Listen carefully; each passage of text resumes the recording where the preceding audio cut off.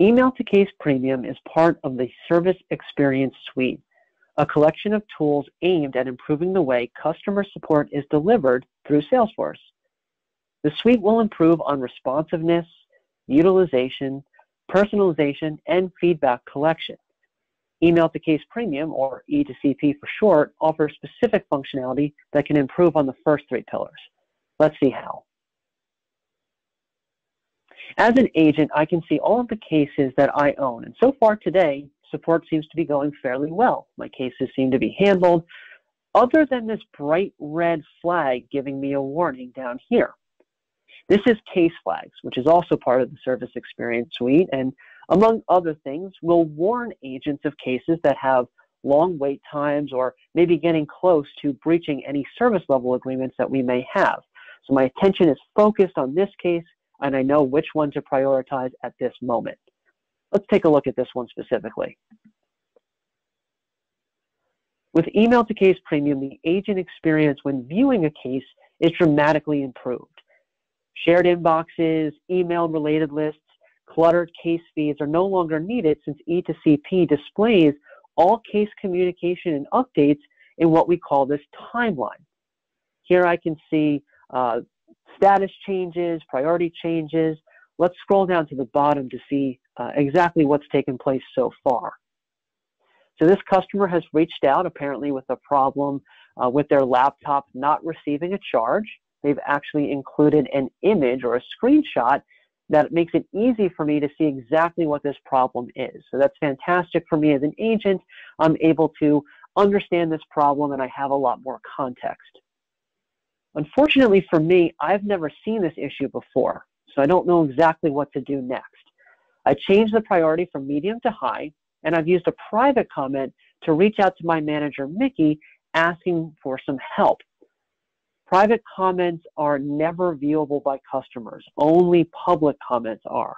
So this thread of private comments will never be shared even when I send a public comment to the customer next. My manager did get back to me, which is great. He told me that unfortunately this is becoming a more common occurrence and that a canned comment has been created, which will help me. Canned comments are pre-written responses to either common issues or issues that are difficult to write out every time that case pops up. And so this helps me learn about the issue without having to rewrite it every time I see it. And fortunately, if this is going to be a common occurrence, I'm expecting to see this case more regularly. This canned comment will help me save time when responding to these specific issues. Before I write this public comment, a couple other benefits that the timeline offers. It does give you the ability to search through comments. So if case communication gets very long, not only can you scroll to find what you're looking for, but you can search for specific words or keywords using this search box. And I can also filter updates. Maybe I only want to see the public comments to know exactly what's been said between myself and the customer. I am ready to send that public comment, so let's go ahead and click the public comment button. And this brings me to the new comment page. This mimics an email inbox, so it should be very intuitive to users. Over on the left, I have this optional slide out, which would not only give me a summary and some basic background on the case, but also the ability to edit fields. This should cut down on my time in managing this case because I'm editing and updating the fields at the same time I'm creating my response. Just like in my email, I'm able to contact manage, so I can see the two individuals that are going to receive my email now. If I want to remove someone, I can easily do that. I can also add them back either to CC or BCC recipients. And then maybe I also want to add some other folks to receive this message. For example, maybe the account owner should know about this issue with their customer, so I can BCC them simply by typing their name and then adding them in the search results. As far as the new comment that I want to send to this customer, I do have the ability to start typing things out through freehand, or since I mentioned earlier that this is a canned comment, I can start to find that canned comment and insert it right into the message for me.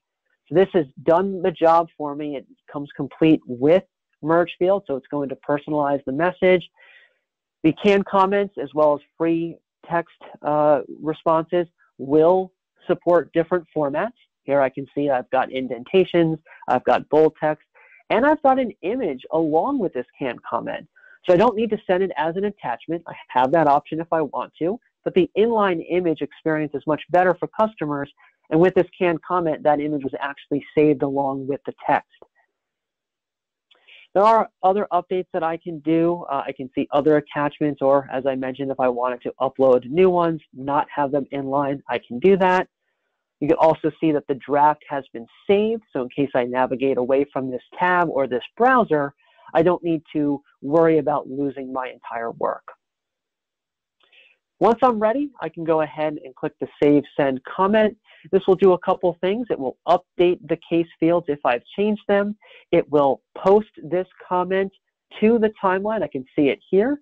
It will also post this comment to any communities that you may have synced up with Salesforce. And of course, it will email the customer and the other recipients directly so that they know exactly what to do next. There are many productivity gains with Email to Case Premium, as well as the greater service experience suite. What I would implore anyone to do, if you are interested, go to our website. You can see what other benefits or gains may be accomplished with any of the solutions that are part of this suite. You can also go to the AppExchange and install a free trial to get some hands-on experience.